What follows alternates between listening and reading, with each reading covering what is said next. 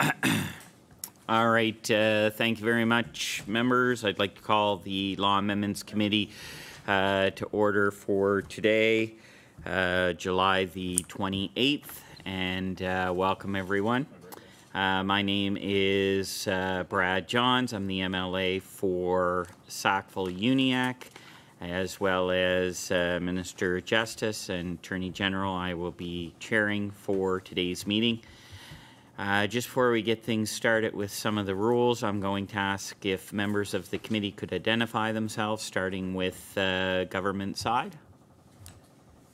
Good morning, everyone. Trevor Boudreau, MLA for Richmond. Good morning. Chris Palmer, MLA for Kings West. Hello, everyone. I'm Kent Smith. I'm the MLA for the Eastern Shore. Good morning, everyone. Dave Ritzie, MLA for Truro, Bobble Hill, Millbrook, and Salmon River. Good morning, everyone. Fred Tilley, MLA Northside Westmount. Good morning, everyone. Brendan McGuire, MLA for Halifax Atlantic. Lisa Lachance, Halifax Citadel, Sable Island. Gary Burrow, Halifax Shabukta. All right, thank you very much. I'd also like to take a moment to recognize Legislative Council that's with us today, Karen Kingley and Killen Schimler. So before we start, I'll run down a couple of the rules really quickly. I'd like to ask everyone to please make sure that your cell phones are turned off or on vibrate. Remind everyone in the audience to please remain respectful at all times. No cheering, shouting, either for or against what's discussed. Any disorderly behavior whatsoever won't be tolerated, and you'll be asked to leave. Remind everyone to please do not take pictures or video. The only ones that are allowed to do that are accredited media. Presenters are not to use any props of any types. If presenters have handouts for the committee members, please provide them to the pages, which I don't think we have a page, so hopefully you brought your enough for everybody. Copies of all written submissions on the bill that have been received by email up to the time when the bill is reported back to the House or in person during Law Amendments Committee will be given to the library staff and posted online. Submissions that are received after the bill has been reported back to the House are distributed electronically to Law Amendments Committee members, but will not be posted online. Not worrying so much about masks, but presenters are welcome to address the committee with or without a mask. It's their choice. All presenters today were required to provide notification to the Legislative Office that they intended on speaking, so we'll proceed with speakers from the list that's provided. The agenda listing the order of which presenters will be invited to speak will be available at a table on the side of the door, but we only have 2, so it should be pretty good. I would like to remind presenters, if there are 8 or less that are signed up for a particular bill, then we allow 10 minutes to address the committee.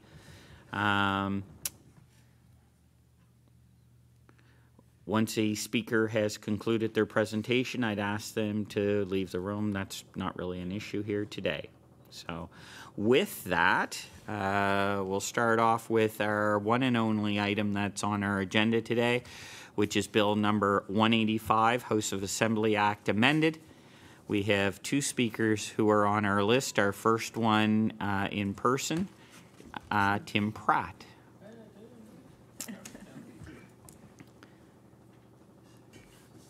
Welcome. I'd ask that you identify your name for the record and community where you reside.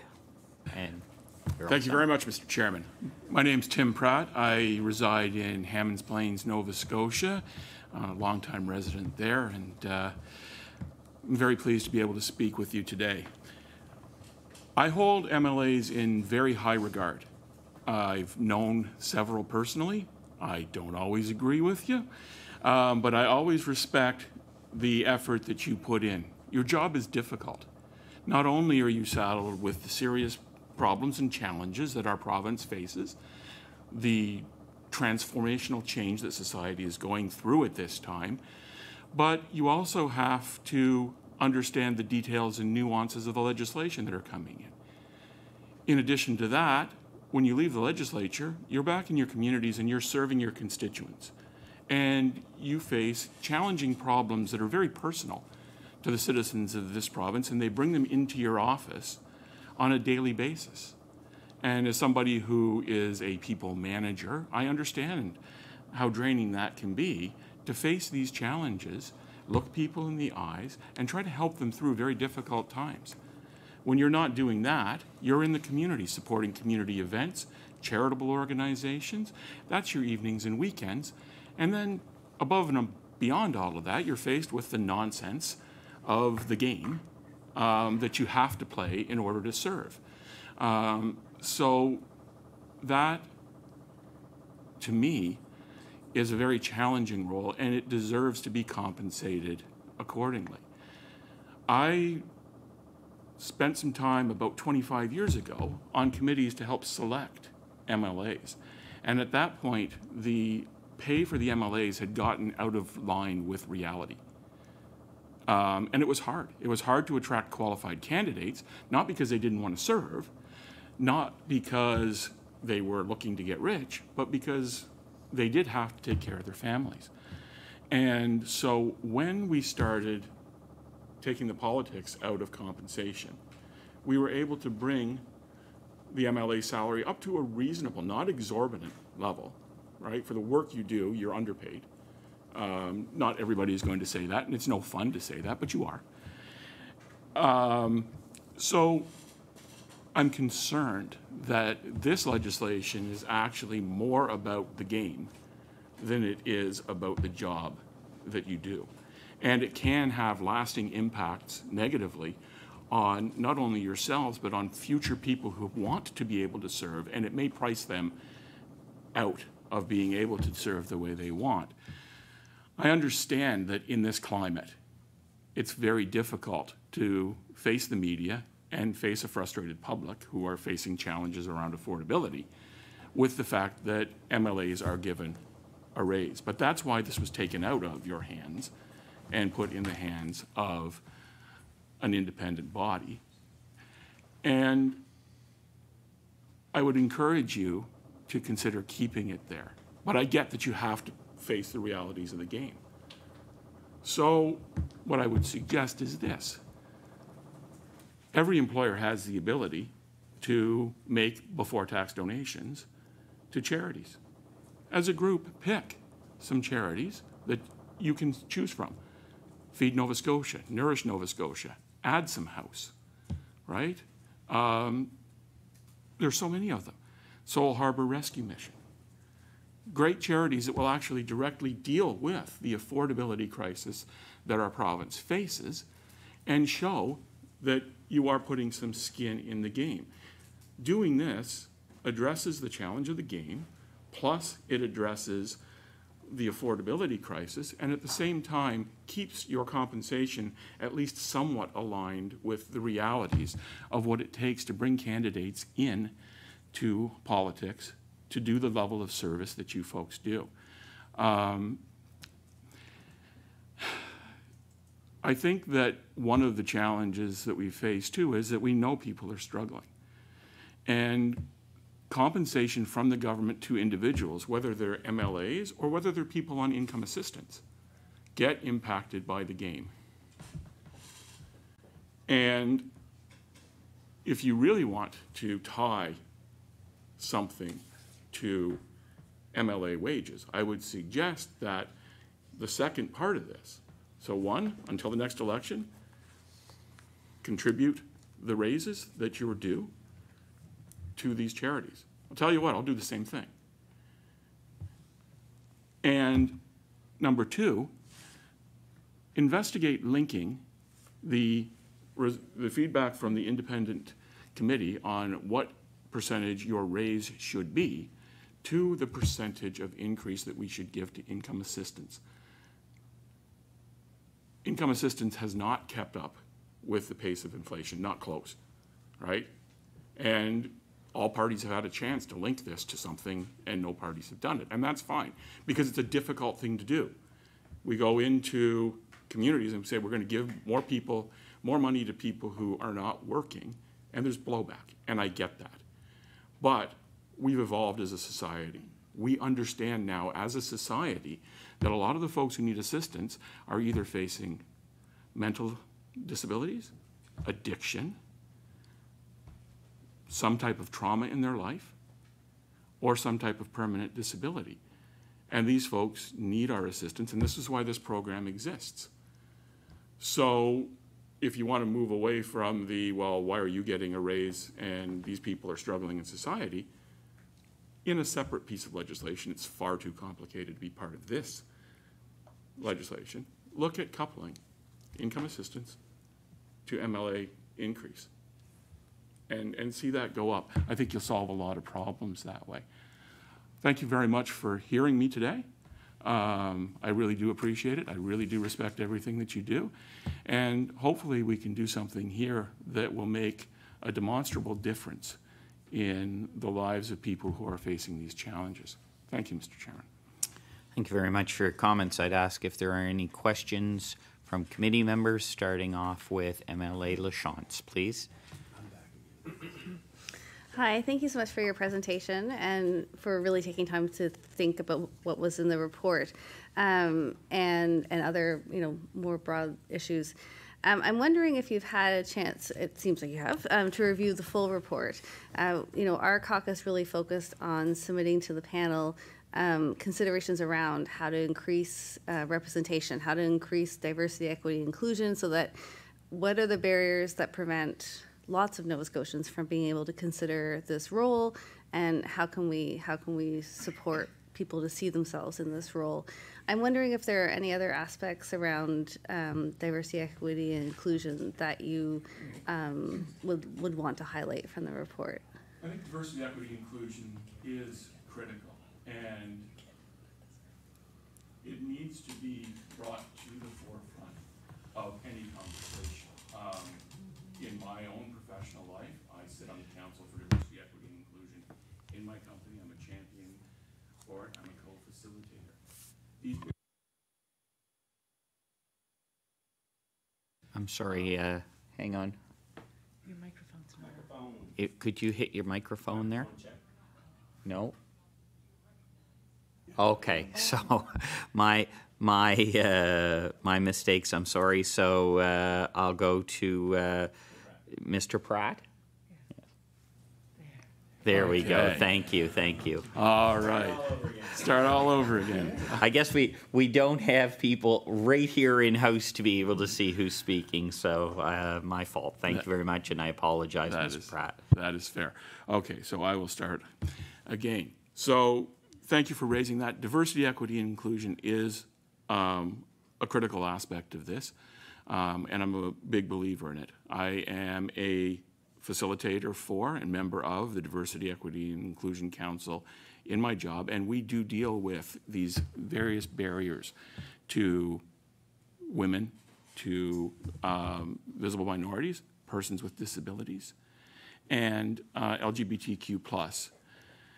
And I think that is important, that we put resources into empowering and enabling these people to serve, and that we should not, even in the current climate of affordability, pull back from these types of initiatives, but we should drive forward with them, because as things become more unaffordable, these groups will be further marginalized, and it will be harder for them to participate. Also, being able to say, you know what, I'm going to step out of my role and take less money to serve is a position of privilege.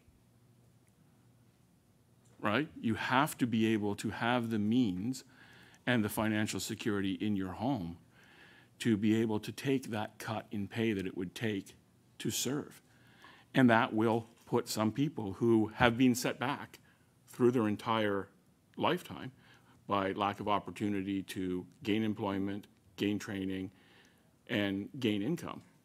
It can price them out of the game too. So not only should we not ignore the diversity, equity, inclusion aspect of it, we should understand that freezing wages is going to further exacerbate this problem. So thank you for that question. Thank you very much. I will go to MLA McGuire, please. Thank you, Mr. Pratt, for being here today. I think this bill has been, or this report has been kind of overshadowed by the MLA raises. But I think there are some things that fundamentally are difficult, and there's barriers to becoming MLAs that this bill could have addressed, or this committee did address. I look at what is happening now is the candidates that are coming forward are either financially secure, are retirees. It's very difficult. Like I can say for myself personally, I had to take like 2 months off of work. 1 minute. Well, we only have 2 candidates today. 1 minute. For 2 people today. Come on. But the other thing is that it's difficult to take that time off and to try to run for office. Then when you get in, you have to deal with things like childcare, and there's very little diversity in the Nova Scotia legislature. If you look at the current government, one of the biggest controversies they had was they couldn't find anyone to adequately represent the African Nova Scotians, and that's there's reasons why, and that report addressed it. So I think just kind of throwing that report out and saying we're no longer going to listen to this, and I'll be the first to say the previous government did the same thing, and I had issues with that too, because there was things in those reports that would have helped address this. So as somebody who you said is a people manager, do you feel that when people take time out of their busy schedule to do these reports, and then it's just thrown out the window, do you feel like, do you think they're going to come back? Do you think people are going to want to be part of the next committee to do these things and attract good candidates? Mr. Pratt, you had 3 minutes left on your presentation, so I'll give you that 3 minutes to finish answering this question, if you'd like. Okay, thank you very much. If I were to be asked to sit on a committee and put the kind of work in that obviously went into this report, and it was totally shelved, no, I probably would not put my time back into that again, because there are other areas where I could lend my time, and it would be discouraging. And again, the game, what I refer to as the game, does impact the ability to do the good. And there's a lot of good that can come into debating this report, working through this report, and finding ways to implement this report to address the challenges that have been mentioned here. And I would encourage you to do that. I would encourage you to be creative, and I would encourage you to be collaborative as colleagues around the table here from all parties, to look at the issues and see how can we address them.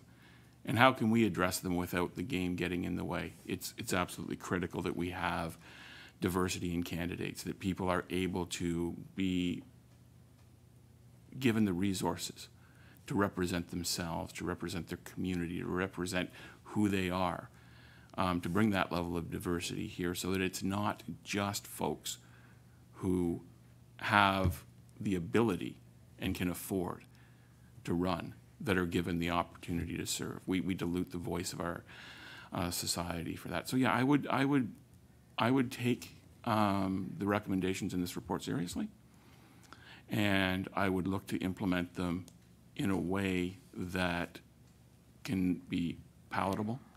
And really don't talk about affordable, because we all know what the budget looks like, and the dollars that it would take to implement this report, though in the light of the game could be staggering to some folks, it isn't even a rounding error in the budget, and it can make a huge difference in how our province is represented and the kind of solutions that will come out to the very complex problems that we face. Thank you so much. Thank you very much for your presentation, Mr. Pratt. We appreciate your time. Thank you. Thank you very much, Mr. Pratt.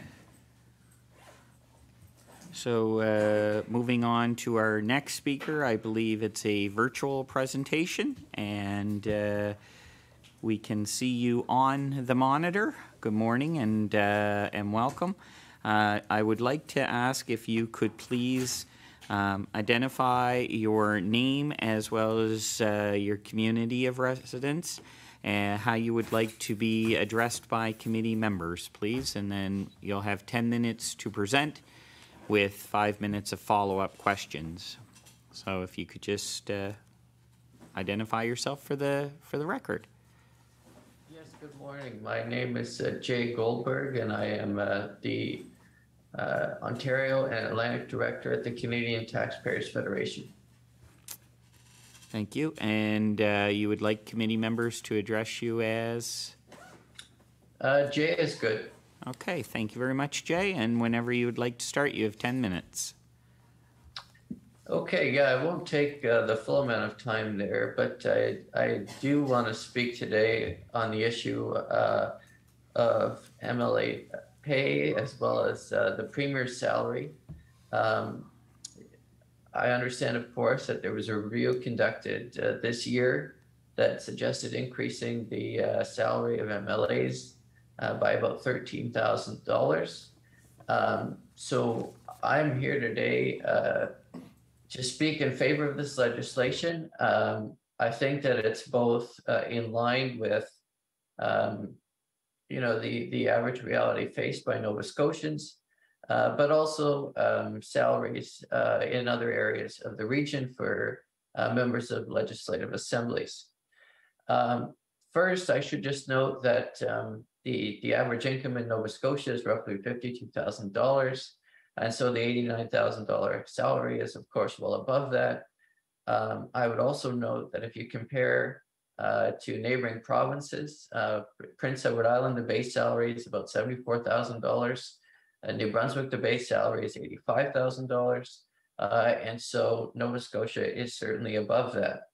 But I think more importantly, what I want to speak to today in particular is the timing. And I think that the Premier and the government got this right in terms of Nova Scotians facing the highest inflation rates in decades, cost of living crisis. And I think it's an important time to show taxpayers that we are all in this together, that as taxpayers face the squeeze in budgeting, that members of the legislature understand the difficulty that individuals are going through, and that they respond accordingly. And I should also say that the Premier's decision, or at least within the bill, to reduce the Premier's salary by about $11,000 is rather unprecedented. Certainly, there's been instances of freezing. We know in many provinces there have been salaries frozen. There's been salaries frozen in Nova Scotia for a while. But to take the step to lower salary by $11,000, is certainly rather unprecedented and should be applauded for that. The other thing I want to talk about today is that part of the reason that you're here addressing this issue is because we're in a time of great difficulty for taxpayers facing, in particular, inflation and a cost of living crisis. And I think that the government and other parties as well have responded by, not going forward with this pay hike, I think, to acknowledge the difficulty that Nova Scotians are going through. But I want to speak briefly on the issue of bracket creep, or what you might call indexing tax rates. Nova Scotia is one of 3 provinces that does not index its tax rates, its income tax rates. And so what you end up with a phenomenon is bracket creep, which is essentially if you get a cost of living adjustment pay raise, if the income tax brackets stay where they were and don't move with your cost of living pay raise, all of a sudden people can be pushed into higher tax brackets and ultimately end up paying more in taxes. This is not usually as big of an issue in some years because inflation is 1.5%, 2%, And so the difference is not as substantial. But we are facing a situation where this year inflation could be nearing at or nearing 10%. And so any kind of pay raises Nova Scotians are getting will not even keep pace with the cost of living. And then to have income taxes as well that do not keep pace with inflation is going to be a very real concern for people all across the province. So I think what members are doing today in showing their solidarity with taxpayers is a very good thing, demonstrating that they understand the difficulties that taxpayers are going through, that they hear them, and that you are responding in a way that I think shows a lot of people that you're in touch with the needs of Nova Scotians. Certainly after I sent a communication to Canadian Taxpayers Federation supporters in Nova Scotia and let them know what was going on with the pay freeze and the premier pay cut, there were a lot of people who were very encouraged and who noted that this is a rare development in politics. But I think it's important to move beyond just the important symbolic gesture of the freezing of salary, but to really consider the issue of indexing tax rates. Because again, this year is unprecedented. We have not faced inflation like this in 3 to 4 decades. And so as taxpayers are going to walk into tax season next year as they're filing their taxes, again, even if inflation's gone up by 9%, but even if their pay's gone up by 5 or 6, not even keeping pace with the increase in cost, but increasing somewhat to deal with inflation and cost of living. If we don't move those income tax rates, that's going to be a very, very difficult thing for people all across the province. So with that, I would like to thank you for having me here today, and I look forward to any questions. Thank you very much for your presentation. We do have a couple of questions. I'll start out with MLA McGuire. Jay, I want to thank you. Can you hear me? Yes. I want to thank you for your presentation today. I'm actually glad that you brought up Bracket Creek because for 10 years running, my association out of Spryfield, Halifax Atlantic, that has been the policy that we've brought forward. I'll be honest with you, it's an obsession of my partner, Rena. She's been talking about Bracket Creek for 10 years, and before that, it was an obsession of Diana Whalen, the former MLA, and very few people bring it up. So when you mentioned Bracket Creek, it brought a smile.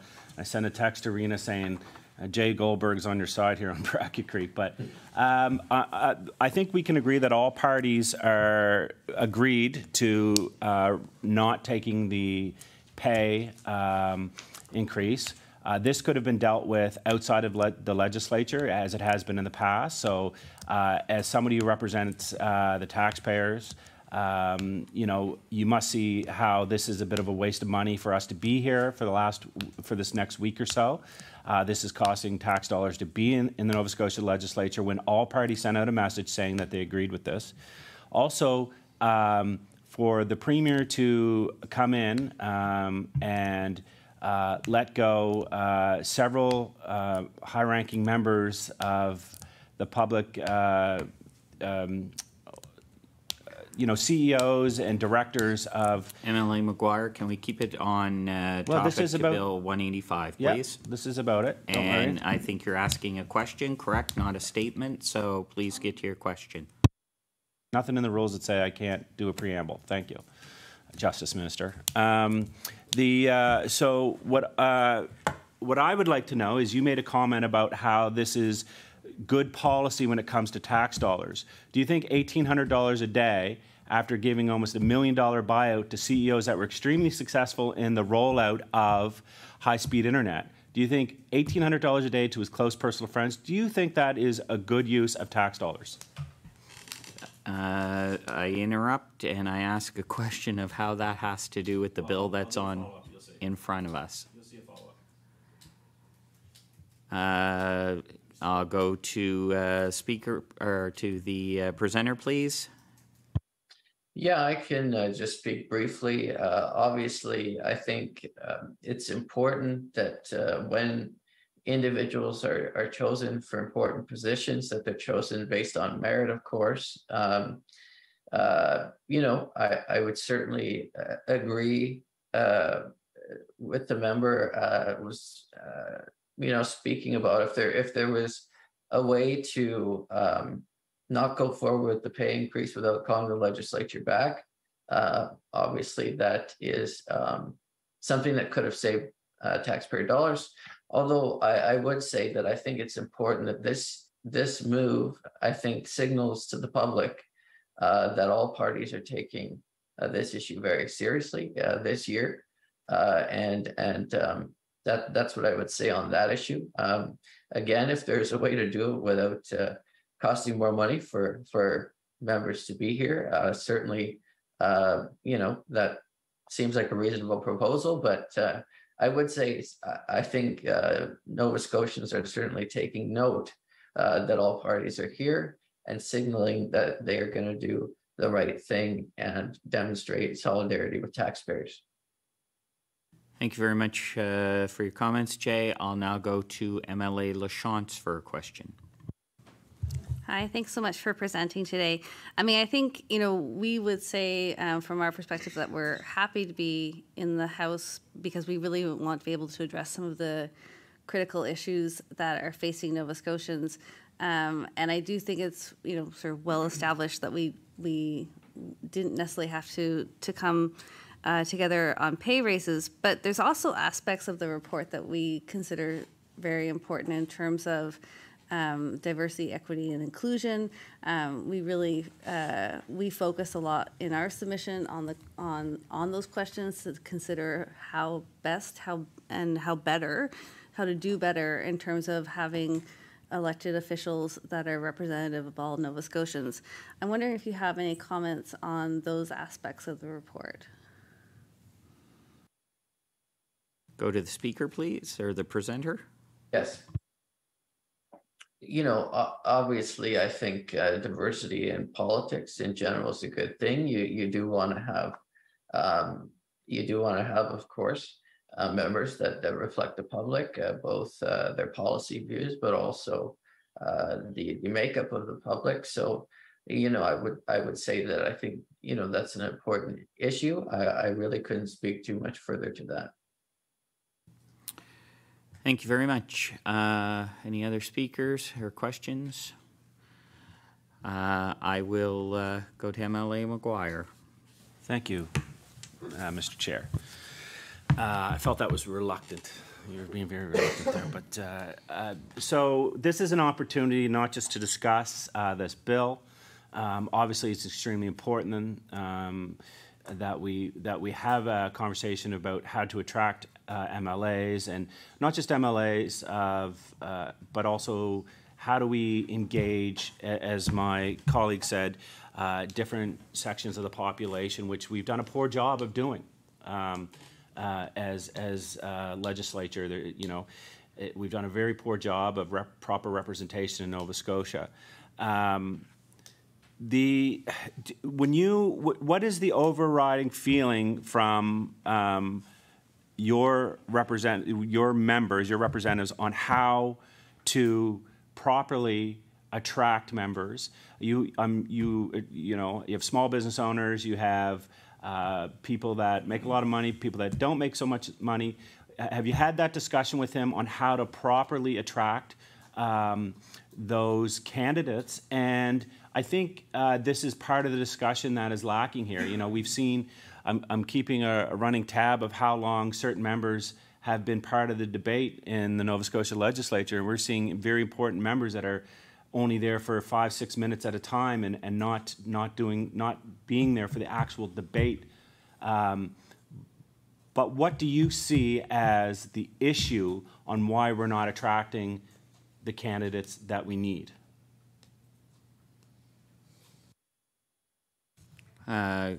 Go to Jay, please.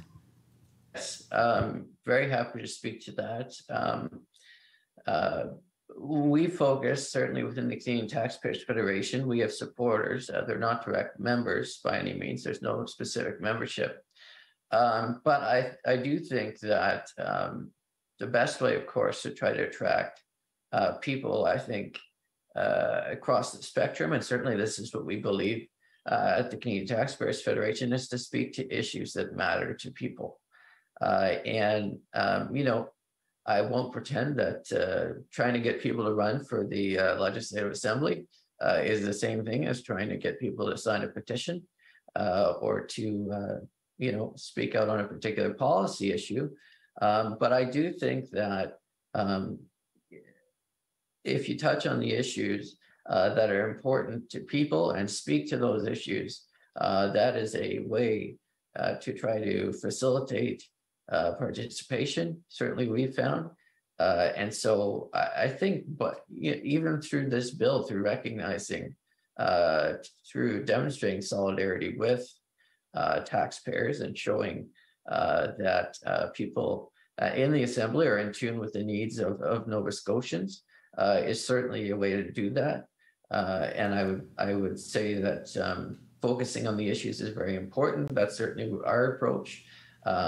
And I can't really speak further as to specific strategies for political parties as to how to do that. Thank you very much for your comments, Jay. That concludes your time. I would note for the record that you had 3 minutes and 40 seconds left to your original presentation. I did tack that on with the 5 additional minutes for questions for committee members. So committee members did have 8 minutes and 40 seconds to ask questions and answer. And I certainly, on behalf of the committee, want to thank you for taking the time to come in and present to us today. So thank you very much. So I'm going to go to committee members, MLA Lachance. Thank you. At this point, we'd like to propose an amendment. We feel really strongly about maintaining a focus on the analysis and work that went into the report, and particularly thinking about how we can increase the representation of every Nova Scotian in the House of Assembly. This particular amendment focuses on childcare. I think we've known for a long time that childcare is essential for supporting folks in the workforce, and we've had a real-time experiment on what happens when schools and childcare are shuttered as during COVID, and how that affects, in particular, women's workforce participation. So with that introduction, perhaps I'll read the amendment out loud. So on page 1, clause 1, lines 5 and 6, delete subsection and substitute subsections. On page 1, clause 1, propose subsection 6A, add binding immediately after the first time it appears in the first line. Page 1, clause 1, add the following subsections immediately after proposed subsection 45A, brackets 6A. 6B, a child care fund is established to reimburse members who are parents for child care expenses incurred during the business of the House pursuant to the reducing barriers recommendation in the report pursuant to subsection 1 following the 2021 general election and dated July 15th, 2022. 6C, the Speaker shall administer the child care fund established under subsection 6B and determine the amounts to be paid to eligible members. And I think this is particularly important, also thinking about the types of hours that we often work in the Legislative Assembly. In previous roles, such as with Dalhousie University, I did have access to a child care fund if I was working outside normal hours of work. I could claim that expense, and it was a really important part of considering how I could complete my duties during that time. So with that, I'll look forward to discussion on the amendment. Thank you very much, MLA Lachance. We have a motion in front of us. Do we have any discussion? And I'll go to MLA Maguire. I want to thank the honourable member for putting this forward. We'll certainly support this. I I think childcare. This is part of the bill that, and this is part of the report that was put forward. That's being swept under the table. It's kind of a. It's one of those distract things. We've seen this several times with this government, and I'll give you another example of how this works, Mr. Speaker. They put forward a bill to protect Nova Scotia ratepayers, and it's similar to what they've done here. They protected the solar industry, which was great, but they sure as heck amped up the revenue for Nova Scotia Power, allowing them an extra area of revenue. They also did not protect Nova Scotia ratepayers from rate pay increases, and this is similar. This bill is very similar to what they've done in the past. They take the big shiny object that they think the public and God bless the outstanding media in Nova Scotia, that they'll see. They'll see that MLAs are no longer taking rate pay, they're not taking raises. But what is being buried in this report is that this report specifically addressed African Nova Scotian, the lack of African Nova Scotian representation, the lack of representation from the Mi'kmaq community, the Indigenous community, which there is for the members opposite. There is specific legislation for this. And it's never, for one reason or another, the Mi'kmaq community has never felt part when you have discussion. Chief Daniel Paul lives in my community. I have lots of discussion with him. There's a reason why they don't want to be part of this legislature. And this report wanted to help address that. And these are the things that got swept under the table because they wanted to look like the heroes by not taking the pay rate increase. And to also say that the Premier, this is the first time that a Premier has taken a pay reduction, wrong. 4 times a Premier in the history of Nova Scotia has taken a pay reduction. If you want to talk about reduction, Steve McNeil cut the pension, he cut the transition allowance, he cut the benefits, but what he didn't do is then ship it over to his best friends and say, hey guys, here's $1,800 a day to do what you want to do. So it's a bit, someone in the legislature used to talk about shell games. Do you remember who that was? I can't remember. Someone used to say this is a shell game. This is more than just a shell game. This is 1970s, 80s politics, which was rooted out. And the Nova Scotia used to be known for, I'm not too young to remember that, you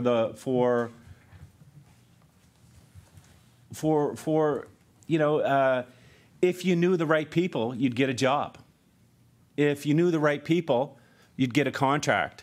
Maybe you'd be selling toilet seats, automatic toilet seats. These are the type of things that Nova Scotia politics used to be known for. And governments of all stripe rooted that rot out of the system. And now we're going back to it. And we're getting back to the flashy, shiny politics. The real simple things like, hey, these guys don't deserve a pay raise. None of us asked for a pay raise. In fact, if you did a quick poll of MLAs, we all said no. You didn't have to come back to the legislature for this, Mr. Speaker.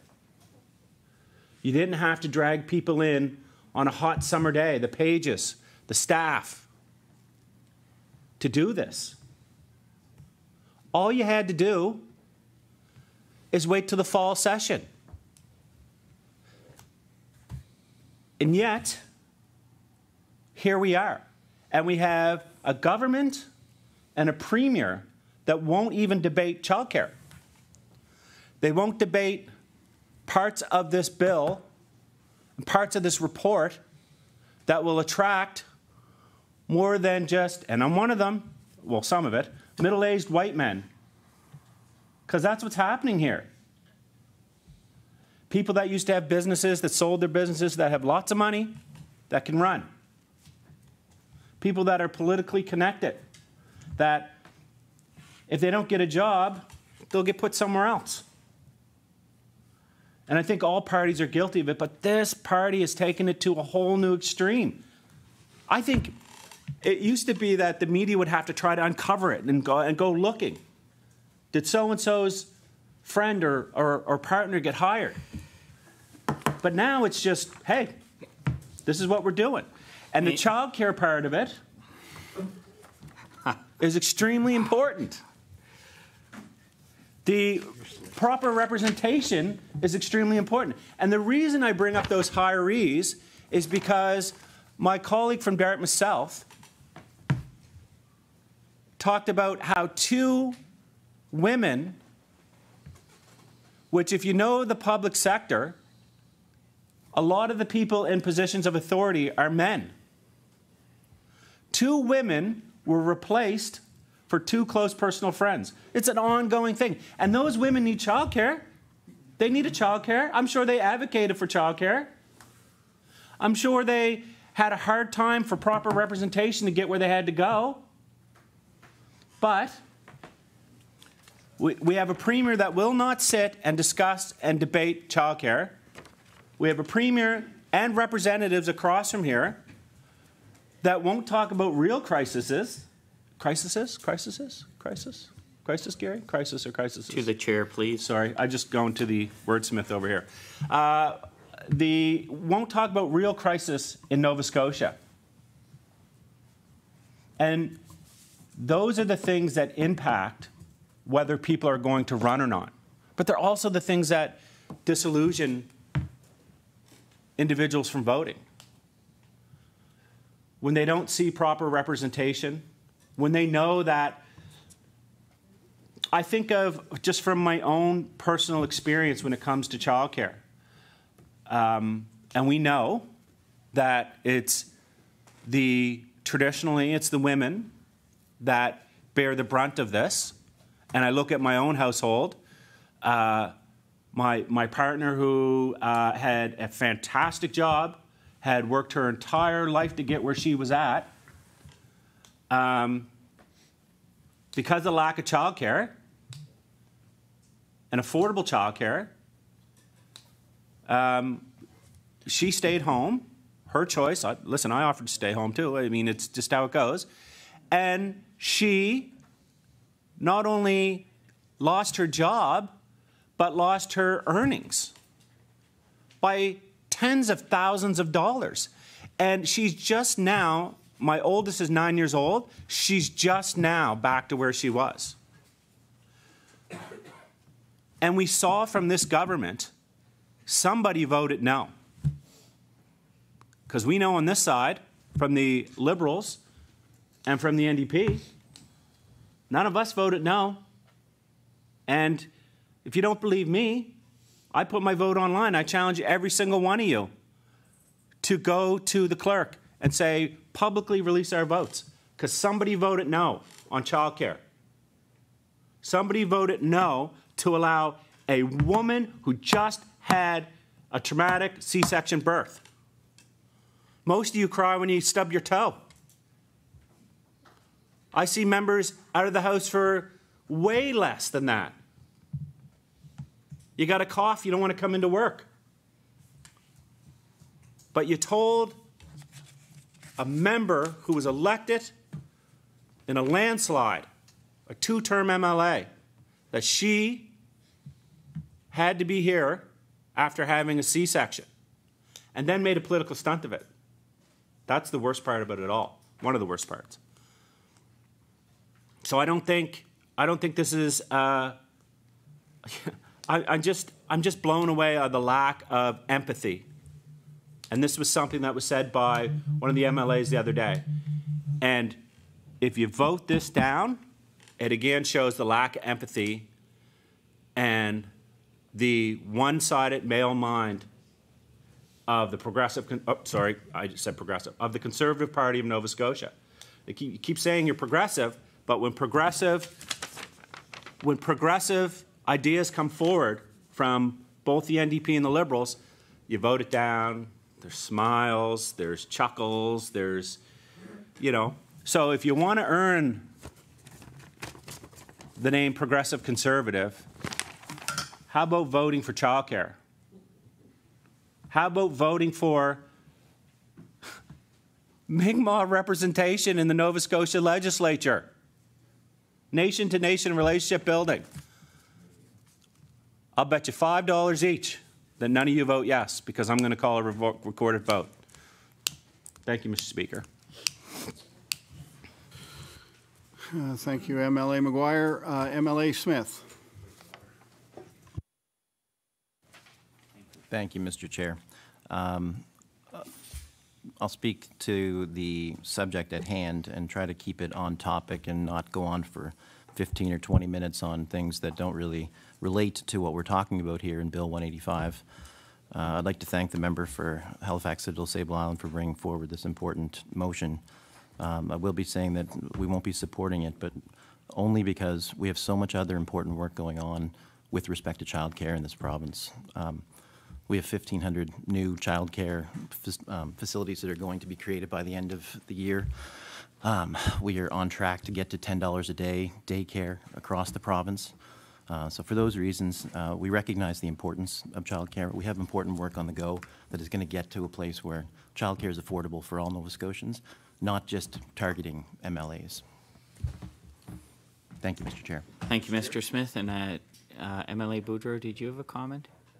Thank you, Mr. Chair. And I was going to speak to some of the similar points that my colleague mentioned, but I also just wanted to make note that what we're here for today is about the binding parts of the. That's what our bill is about. Is about the binding recommendations from the report that needed to be done in a timely fashion, and that is what we're here for, and that's what our government has brought forward. There are non-binding ones that I believe, our Premier has said, he wants to take a look at. And so, at this point, this is what our focus has been on the binding parts. And so with respect to what's been put forward, our focus is on that. So thank you. Thank you. And I'll go to MLA Lachance, please. Thank you for engaging on the amendment. I guess, I think to address the first comments, I think we're talking about actually two different things, and they're not conflictual. So if you have a look at the report, what we're talking about is representation, and we are thrilled to have universal childcare. We've been fighting for that for decades. So absolutely, support efforts and want to see, for instance, like the ECA wage framework release. So that is absolutely essential. That's actually not that belief in universal childcare is the principle behind this, but actually also this motion, this amendment, draws its principles around diversity and equity and inclusion in representation. So certainly we're talking about the ability for MLAs who are parents to meet the rather unusual expectations of this role in terms of time in the house, but also time when we're in our constituencies and we're out in the evenings. I mean, I know a number of you still have youngish children who may still require some childcare. We need to be able to. We're expected to be available 24/7. So whether we're in the house or not, and even really more so when we're in our constituency, and we need the ability to be able to respond. And I certainly never saw the possibility of being able to run for office when my children were little. I could not have imagined that because I couldn't imagine how I would have the childcare that I needed accessible to me or be able to afford it. It would have been too expensive to have been talking to folks about the need for childcare in evenings and weekends. And our amendment takes us, a childcare fund, but I would love a chance at a future date to talk about the particular needs of children with disabilities and their parents and their families, which differ extensively from the average needs of folks with children who require childcare. So this in no way detracts from your efforts around implementing childcare. In fact, you have a minister working on that, and this is wholly a different issue. I think in terms of what this legislation is supposed to do or not do, so I think we've pretty well established that there was actually no need to end up into this in this situation where we're meeting in the summer because of the binding parts of the legislation. That hasn't been necessary over the last few years. It certainly wasn't necessary this year. It was no surprise, and this all could have been averted. My concern by that comment is that that we're going to forget the other 300 and some pages of this report, which raise really critical issues. We are sitting there in the NDP with a range of parents with children of different ages, but lots of young children, and we can see why and how the barriers arise when you need access to childcare that is responsive and appropriate for your family situation. So, I'm disappointed, actually, that you would call this House back and actually not spend some time on the other critical issues being raised in that report, binding or not binding. This is the time now to think ahead to 2025. And who do we want to be able to attract? Who do we want to see in the legislature in 2025? We have a dismal record on diversity in Nova Scotia in the House of Assembly, and we need to do better. Thank you, MLA Lachant. I believe MLA Tilley. And then me, Brad. Thank you.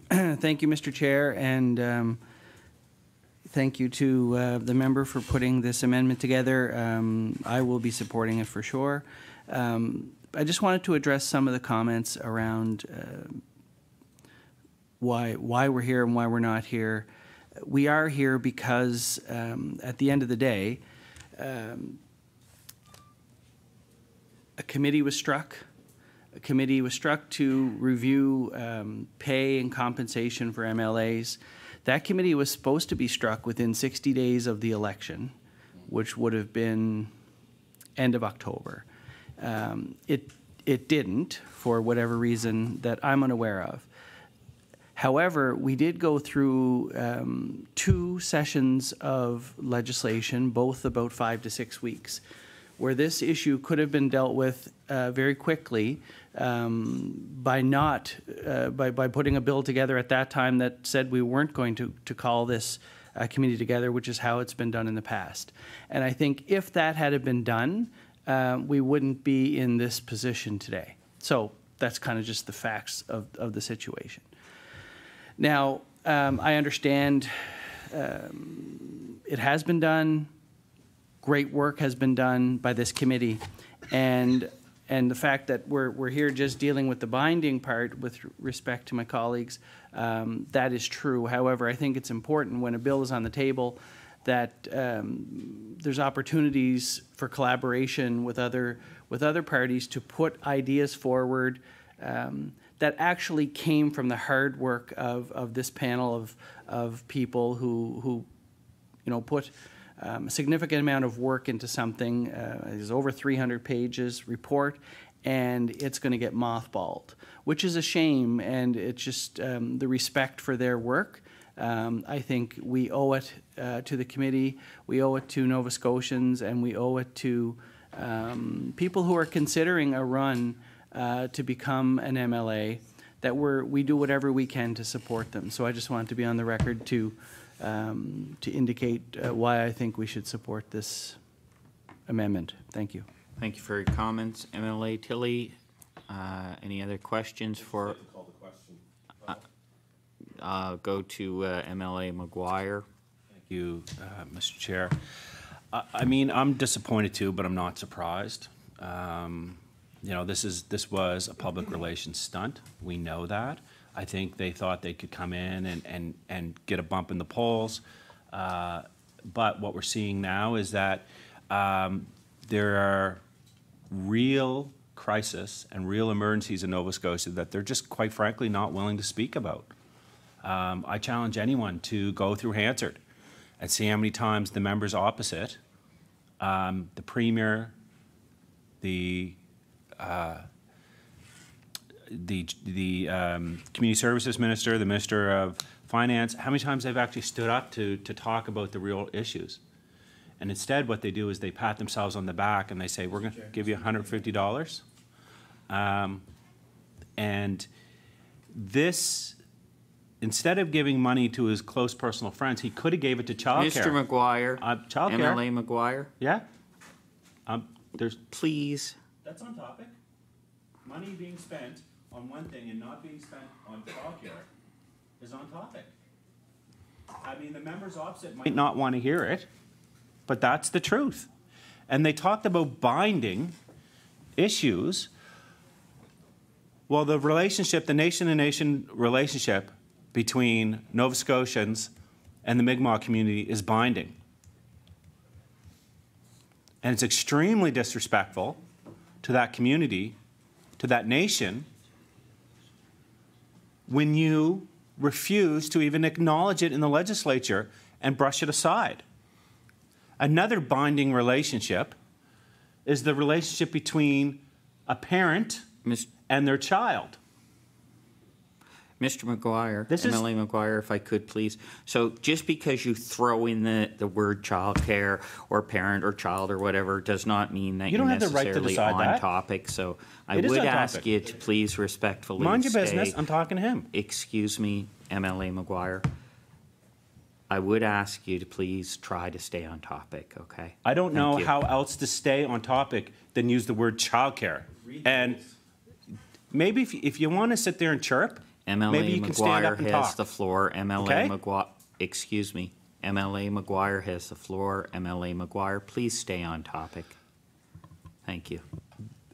Literally, the amendment says the word childcare in it. And I'm talking about the relationship between a parent and their child. That is childcare. I don't know how you define childcare, but that's how I define childcare. MLA McGuire, to the chair. I don't understand. Maybe that's not how the members opposite define childcare, but that's how I define childcare. And all what's happening now, Mr. Speaker, or Mr. Chair, is the members opposite don't want to hear. They only want to hear what they want to hear. And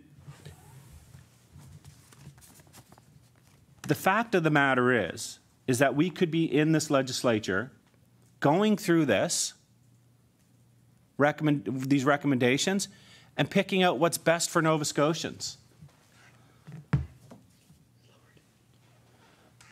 But instead, they just want to stick to what could potentially give them points in the polls, and that's the pay side of it. They don't want to talk about giving parents an opportunity to be represented in this legislature. And you know how I know? You know how I know? It's not just this. You know how I know, frankly, that I don't think this government cares about childcare? Is they keep calling sessions till midnight over anything, knowing perfectly well that parents have to go home and be with their children. But most of them, their children are grown, or they don't have to worry about that. And for the member for Eastern Shore to talk about, Mr. Chair, for the member of Eastern Shore to talk about childcare agreement, how dare you? That government, the government, when, Mr. Speaker, when they were in opposition, voted against that budget. The federal Liberals brought that in, and the provincial Liberals signed the agreement. We were the first province in Canada to sign a childcare agreement, Mr. Speaker. Mr. Chair, sorry. And the government of the now voted against it. And now they're patting themselves on the back saying, oh my God, we brought in childcare. You didn't do anything. In fact, you tried to prevent it. You tried to prevent bringing in childcare in this province, $10 a day childcare. And then once the agreement was signed, you made an even bigger mess of it. And now you won't even discuss childcare for MLAs. You won't discuss opening doors and allowing access for diversity and more women in this legislature. And as I said, they're going to vote against it, and they're going to go back, Mr. Speaker, to their, Mr. Chair, sorry, they're going to go back to their constituencies, they're going to go back to their communities, they're going to spin it. They're going to stand on those doorsteps, Mr. Speaker, and they're going to say, well, the Liberals this and the NDP that. That's not how this works. You are an adult, you're a grown-up, you know this is the right thing to do. But you're not putting your constituents before the party. Maybe you want to get ahead. Maybe you want to be in cabinet. Maybe you want other things, Mr. Speaker. But you're going to vote against it. You're going to vote against parents in Nova Scotia. You're going to vote against single parents. You're going to vote against access to democracy in this province because you want to curry some favor and be a close personal friend of the Premier. And that's all I have to say. We have a motion to call for the question. So I have had MLA LaChance has spoke twice on this. So I do have a motion on the floor to call for the question. All those in favor of the motion? Mr. Speaker, and Mr. Burrow has spoken on that. Is it in order to speak to the motion to call for the question? Yeah. Yeah, it is. MLA Burrow. I can't see any interest, constructive interest, that would be served by calling the question at this point when MLA LaChance, the mover of the amendment, clearly has something to say in response to a vigorous discussion. So I think it would not serve the interest that the committee has gathered for us to move to the question until MLA LaChance has had a chance to speak. So I would like to speak against the motion that we call the question prior to MLA LaChance's speaking. Thank you very much for your comments, MLA Burrow. I'll go to MLA LaChance, who I saw next, and then was there... No, I will withdraw. My original request was... I'm sorry. So I would recognize MLA Burrow, please. I mean, Boudreau. Thank you, Mr. Chair. I did have my hand up previously to call the question beforehand, but I did not see her hand. But okay.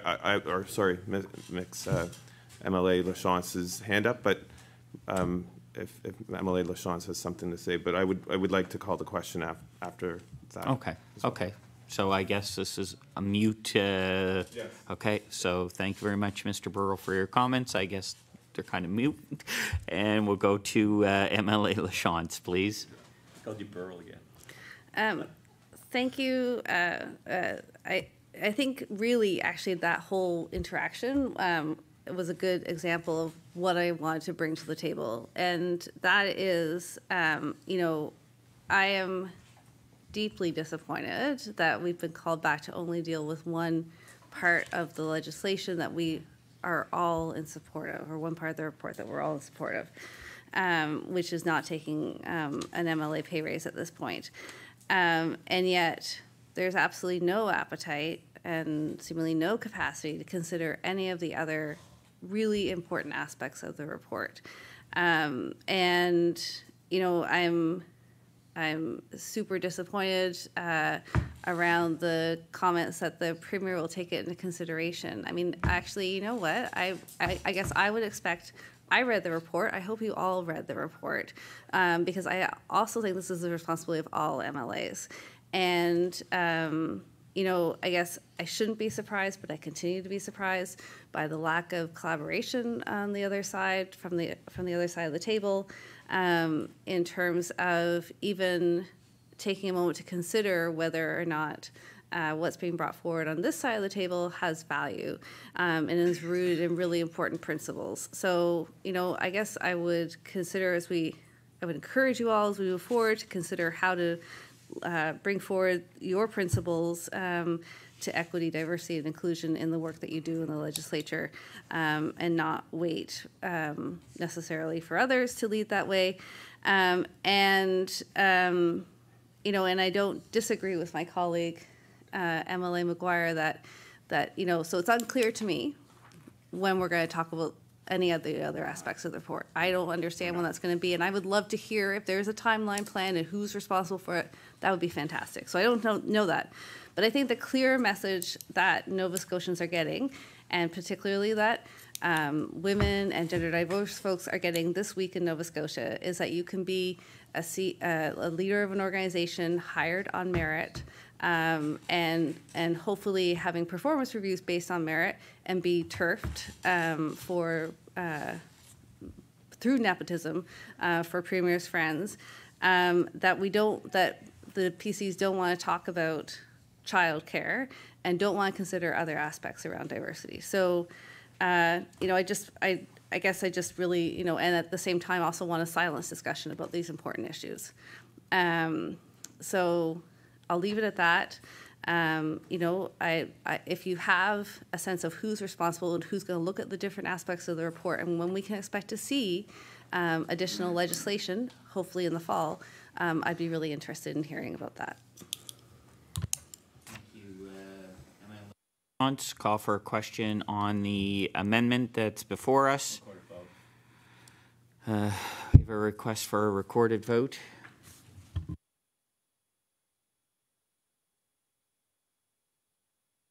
I will start with the government side with MLA Boudreau, please. No. MLA Palmer. No. MLA Smith. No. MLA Ritzy. Chair, no. MLA Tilley. Yes. MLA McGuire. Yes. MLA LaChance. Yes. MLA Burr. Yes. Thank you very much. That's 5-4 against the motion. Thank you. Do I have a motion on the main motion? There's another change sheet? Okay. We do have another change sheet coming forward. While that's being passed out, do we want to take a 2 or 3 minute break, or is everybody okay? Everybody okay? I had my Wheaties this morning. Okay. So we'll continue then. Thank you.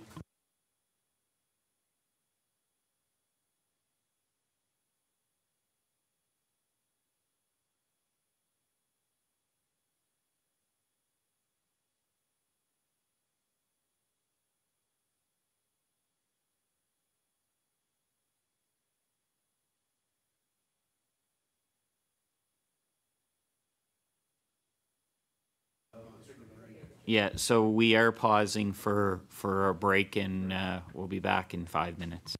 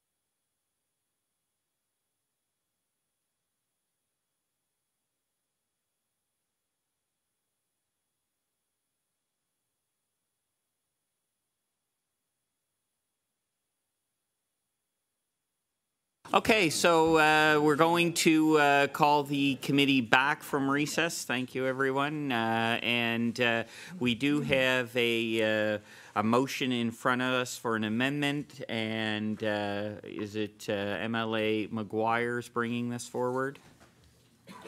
MLA McGuire, please. Thank you, Mr. Chair. So this is Bill number 185, House Assembly Act amended. Changes recommended are page 1, clause 1, line 5 and 6. Delete subsection and substitute subsections. Page 1, clause 1, proposed subsection 6A. Add binding immediately after the first time it appears in the first line. Page 1, clause 1. Add the following subsection immediately after proposed subsection 45A, bracket 6A, bracket. 6B, the House shall, in accordance with the non-binding recommendations to reduce barriers in the report pursuant to subsection 1, following the 2021 general election and dated July 15th, 2022. A, establish a fund that is accessible to all members who are parents to provide reimbursement for child care expenses incurred during the businesses of the House, and and B, practice nation-to-nation relationship building and consult Mi'kmaq legal scholars to revisit and further the intention pursuant to Section 6 to include as an additional member a person who represents the Mi'kmaq people. Mr. Speaker, I'll be quick on this one because I've already said a lot. But the truth is that so we have a motion on the floor. We'll go to debate on this motion, starting off with MLA McGuire. Thank you, Mr. Chair. We've had some discussion here today about what's binding and what's non-binding, what's important about this report and what's not important about this report, why we're here this week and why we're not here for the next few weeks.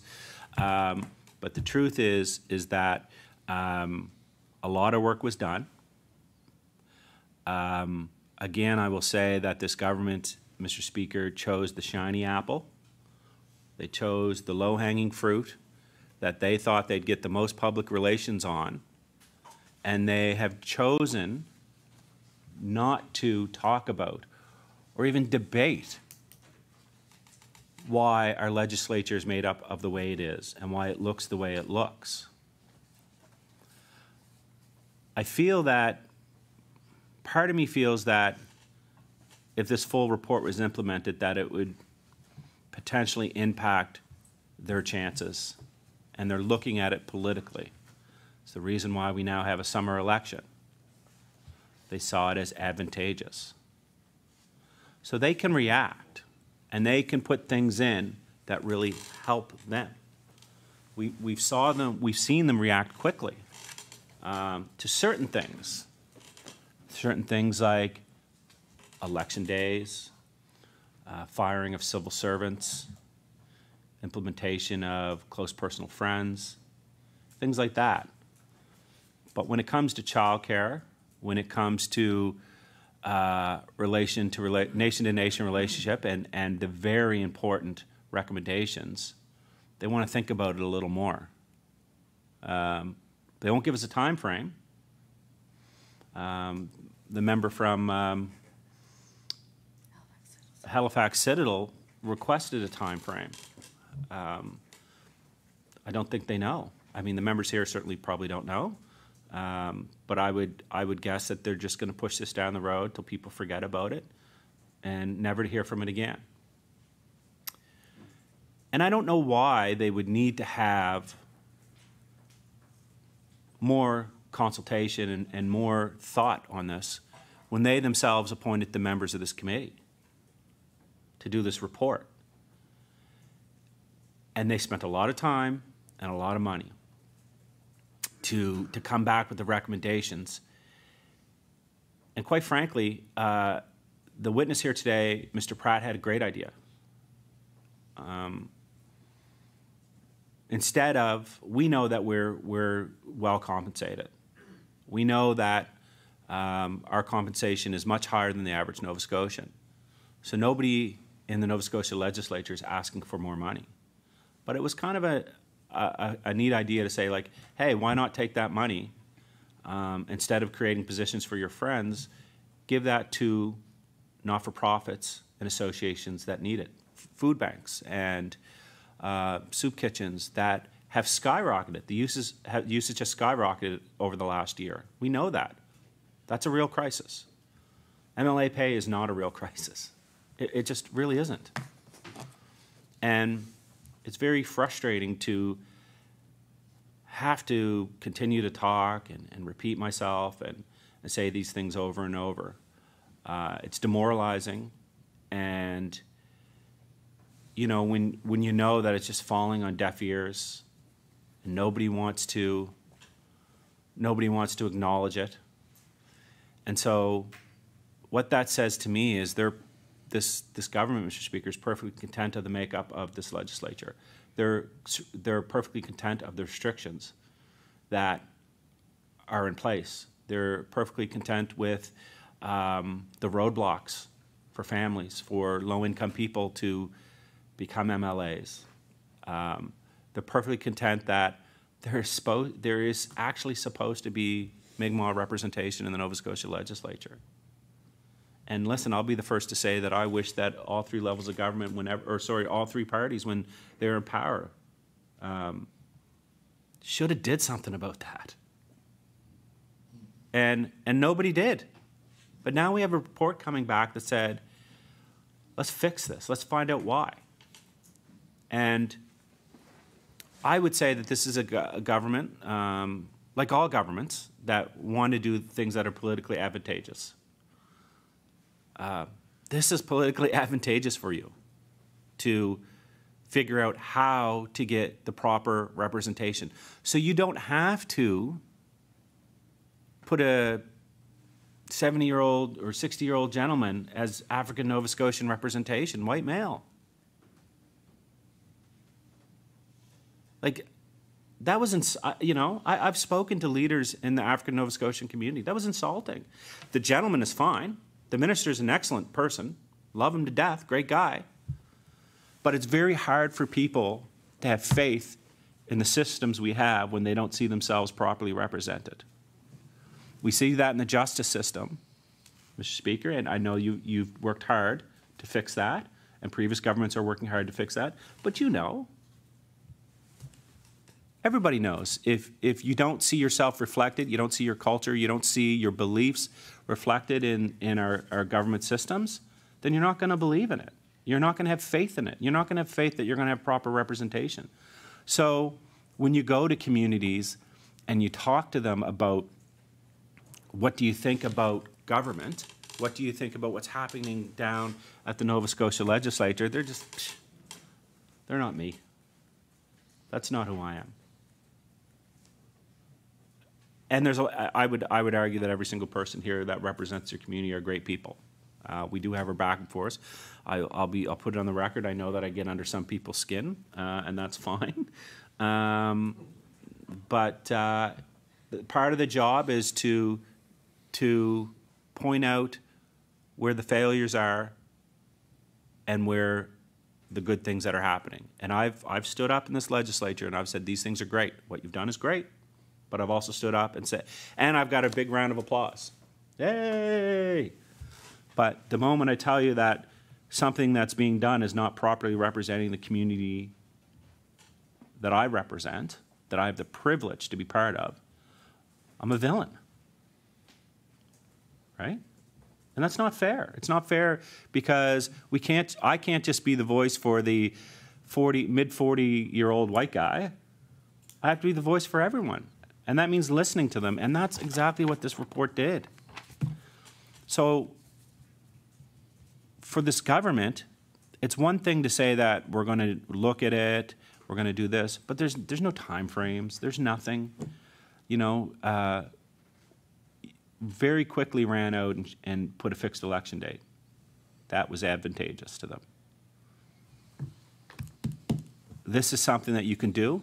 If you just added access to childcare and proper representation, I mean, it's something that 20 years down the road when we're no longer in this job, you can look at yourself and you can look around and say, yeah, I did that. We did that. I'm proud of that. And there's going to be many moments that you're going to be proud of. And you probably won't remember this debate. You probably won't even remember me, and that's fine. But who will remember is the Mi'kmaq Nation, African Nova Scotians, and women that are not being properly supported. And these amendments will properly support them. And I plead and beg with you to please vote yes on this. Thank you, Mr. Chair. Thank you very much, Mr. McGuire. I do have a speakers list. Okay. I think MLA LaChance was there, and then I'll come back to you, MLA Ritzy. Thank you. Thank you, Mr. Chair. I mean, I'm pleased to speak in support of this amendment.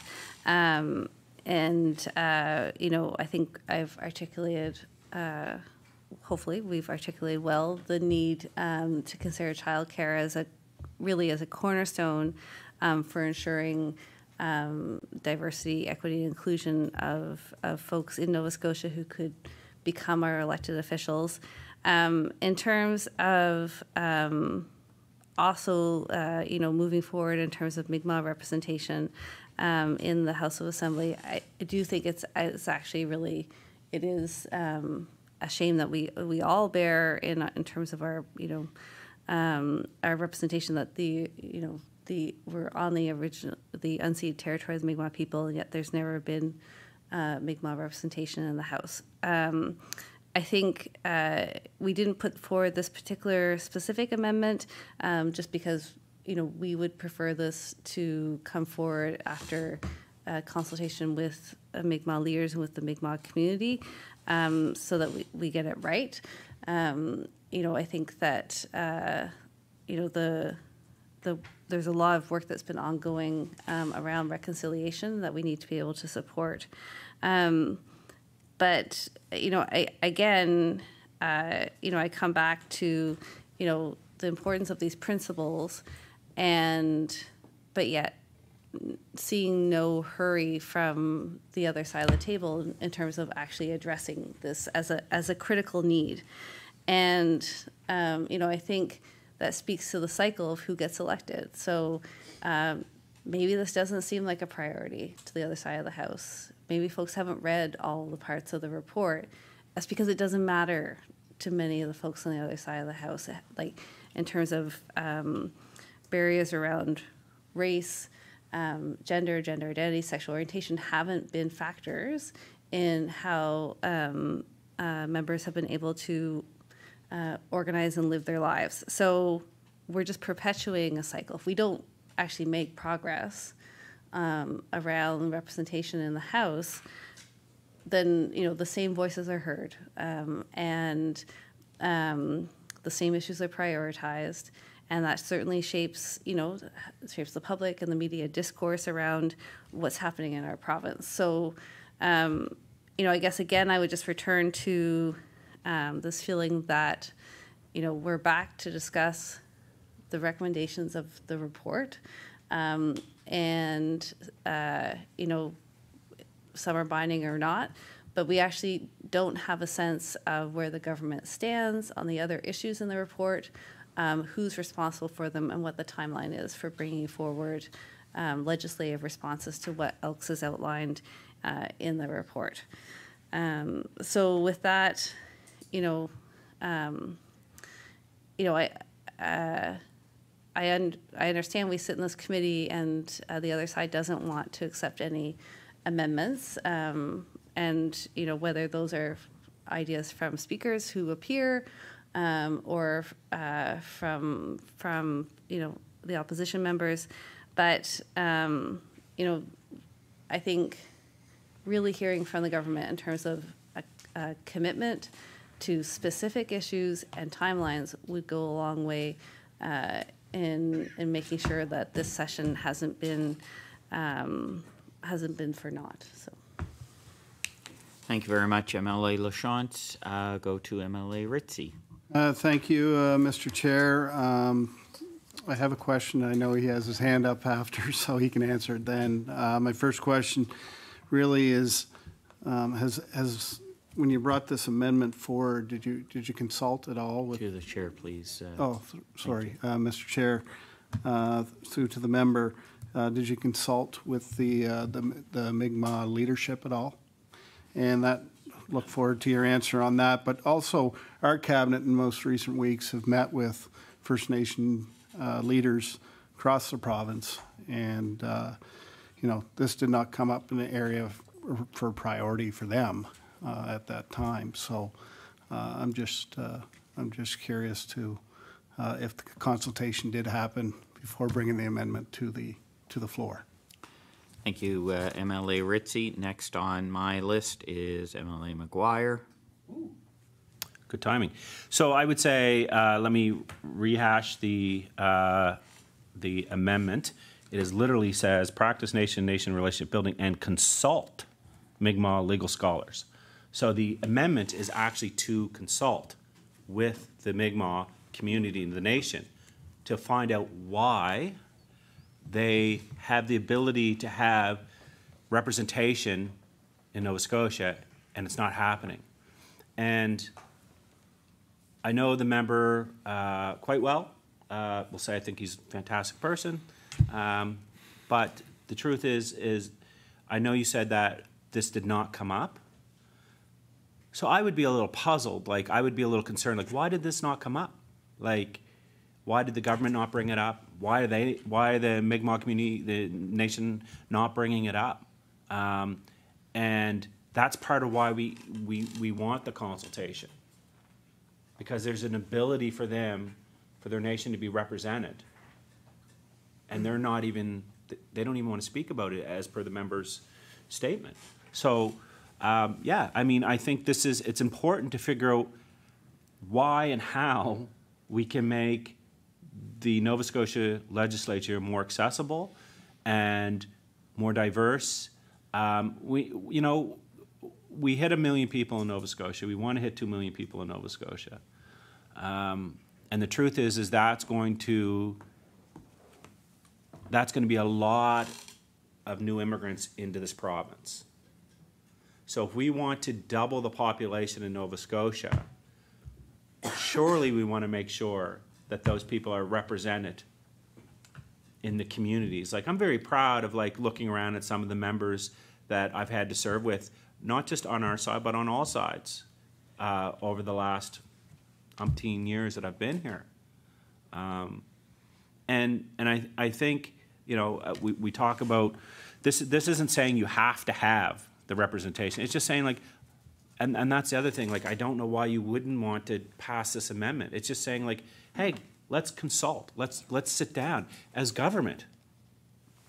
Go forward and consult with them and find out why. Why? What can we do to make this, this legislature more appealing, to make it more, I mean, it's like banging my, anyways. Maybe we were the same way, okay? And maybe that's what this is, a little bit of payback. I don't know what it is at this point, but God, if we were the same way, I apologize. Thank you, Mr. Speaker. Thank you very much, MLA McGuire. So I would now call for the question on the amendments. Oh, I'm sorry. MLA Smith, you were on my list. I was. Thank you. I'm sorry. I'd recognize MLA Smith, please. Thank you very much, Mr. Chair. Just a few comments on the amendment. Number one, the member for Halifax Atlantic talked about things that we didn't work quickly on, and I just wanted to highlight the fact that, you know, we worked extremely quickly on CCA raises. We worked extremely quickly on offering jobs for nurses, and we worked very quickly on putting the MOST program in place.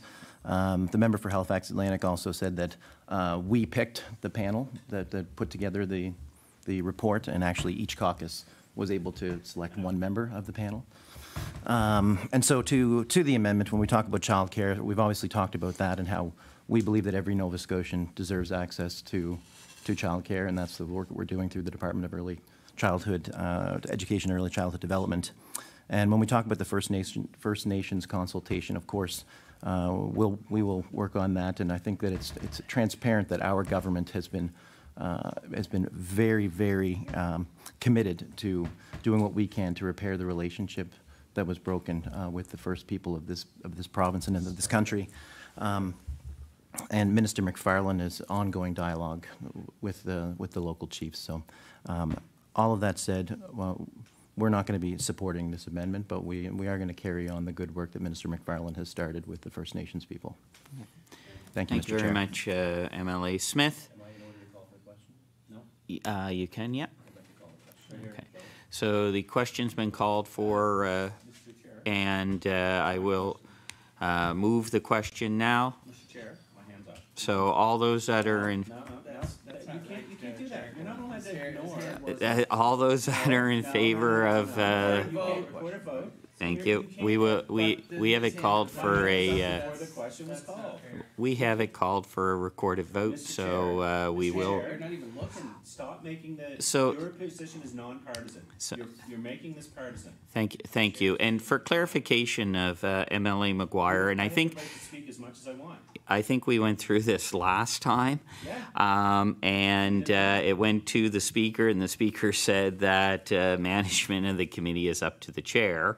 I've given everybody adequate time to speak on the motion, unless there is a speaker who has not spoken yet.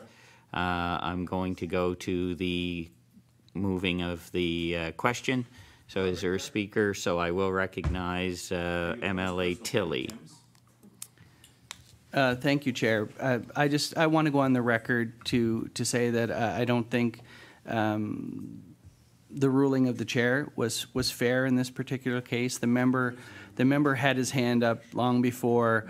There's no debate on it. Do you have the floor? Yeah, exactly.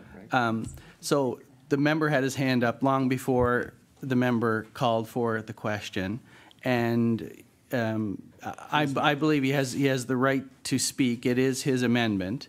So similar to MLA Burrell, I'm speaking against the motion to call for the question to allow Mr. McGuire, to allow the member for Halifax Atlantic to finish his point, and then certainly we'll call for the question. Thank you.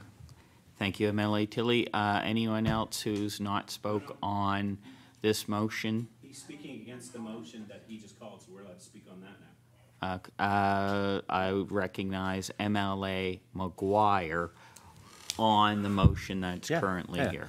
So I'm just going to be quick. What time is it? I just think that, again, what I wanted to say is that you can't say we're not going to accept something that's good because we've done X, Y, Z. It's just a silly thing to say, Mr. Chair.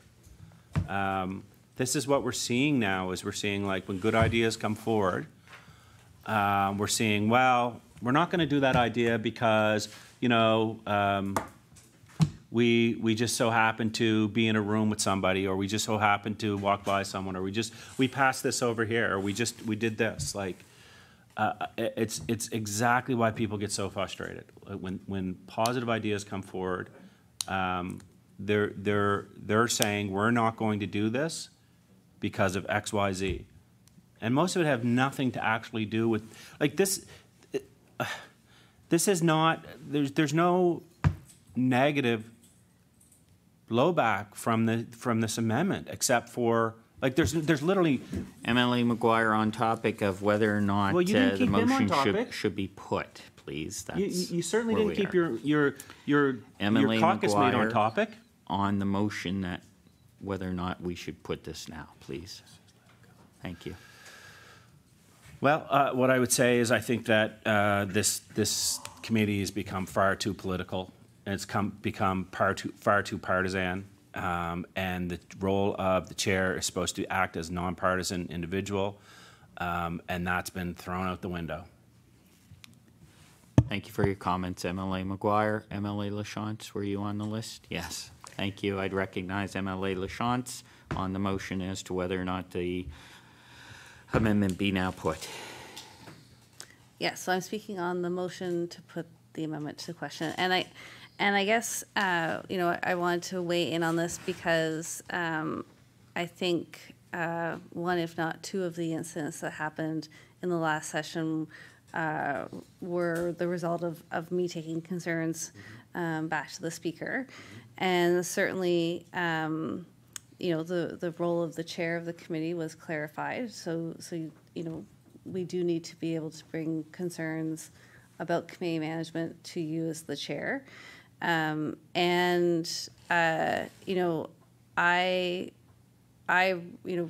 value the work of this committee. I think it's really important to be able to hear from folks in the community on proposed legislation, but then also have a chance to consider that amongst ourselves and to have a fulsome discussion. So as a matter of principle, I would really resist actions of the chair and actions of members that would seek to limit debate on these critical issues. We've been brought back in an emergency setting session because this is of great public interest, and I think it's our due diligence to consider the issue at hand, and that includes not just the legislation that's been developed by government that only focuses on one aspect of this report, but all issues raised in that report. So I'm not in agreement with calling the question, and I think that continually silencing committee members is a dangerous precedent. Thank you very much for your comment. Any other comment, discussion on the motion now be put?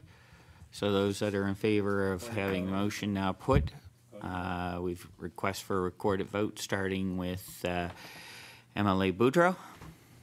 Yes. MLA Palmer. Yes.